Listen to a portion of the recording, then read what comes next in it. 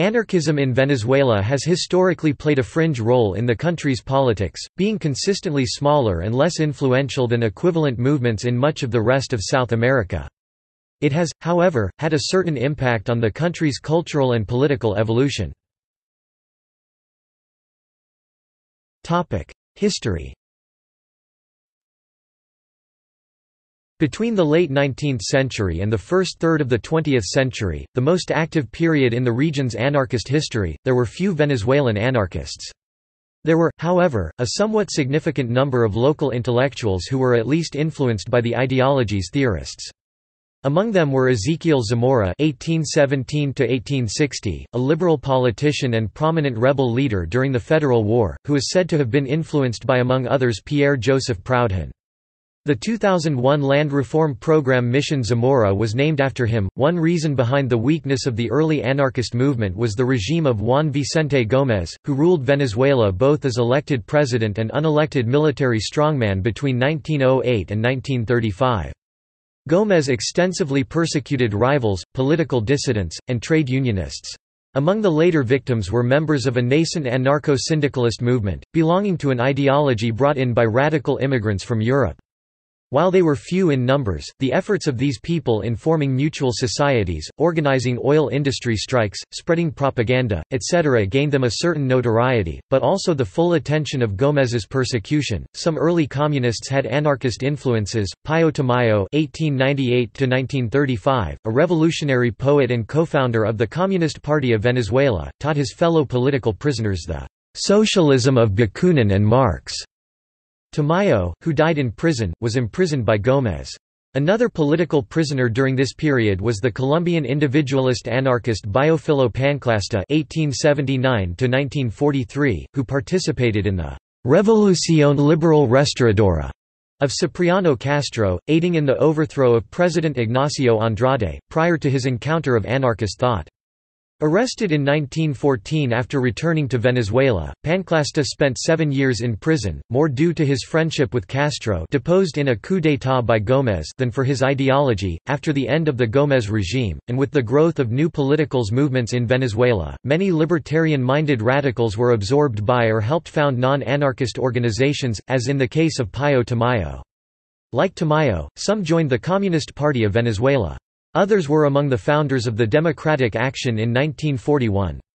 Between 1936 and 1945, anti-anarchist repression had a constitutional footing, in the form of the Ley Lara law. After the Spanish Civil War, many exiled anarchists arrived in Venezuela, finding a political climate far different from that of interwar Spain. This second wave of anarchist European immigrants caused the regrowth of the small libertarian scene, primarily through the foundation of the Federación Obrera Regional Venezolana (FORVE), Venezuelan Regional Workers' Federation, in 1958, after 10 years of harsh military dictatorship. FORVE was affiliated with the International Workers' Association, a global anarcho-syndicalist movement founded in 1922. Some additional minor groups were formed, and newspapers, pamphlets and books were published, but few of these left the Spanish immigrant milieu. In later years, as the aging Spanish Civil War veterans diminished in importance, few movements would associate with the anarchist label. Some libertarian influence was seen among students in the Renovación Universitaria University Renewal of 1968–1970, part of the protests of 1968. It wasn't until the 1980s that anarchist movements again resurfaced, the Colectivo Autogestionario Libertario (CAL). Libertarian Self-Managing Collective was the most visible. Two journals, El Libertario published by CAL 1985–87 and Correo A published 1987–1995 emerged. Some youths were drawn in through anarcho-punk. The Cuban anarchist editorial collective Guangara had correspondents in Venezuela, by 1985. Prominently, the Argentine anarchist philosopher and university professor Ángel Capelletti (1927–1995) worked in Venezuela for 26 years, until his retirement in 1994. Contemporary. In 1995 the newspaper El Libertario reappeared, published by a group calling itself the Commission of Anarchist Relations (CRA). The CRA, which restyled itself the Collective Editorship in 2007, opposes the Chavismo and Bolivarian revolution of former President Hugo Chavez, the Fifth Republic movement, and its successor the United Socialist Party of Venezuela. The group sees itself as involved in a tripolar struggle against both the left-wing government and Venezuela's American-backed right-wing opposition movement. El Libertario publishes 5 editions yearly.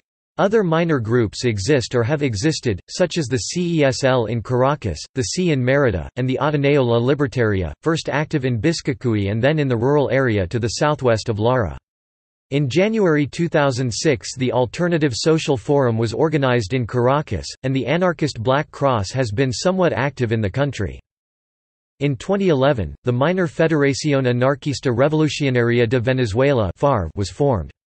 Unlike the CRA and El Libertario, the group took firmly pro-Bolivarian stances, stating that it supported the Bolivarian process critically as radical militants of the social revolution. Their ideas and principles were based on the especifist trend within libertarian communism. In October 2013, Chávez's successor, President Nicolás Maduro, accused unionist workers of the Sitter Steel Company of being behind regional unemployment, denouncing them as anarcho-syndicalist populists. References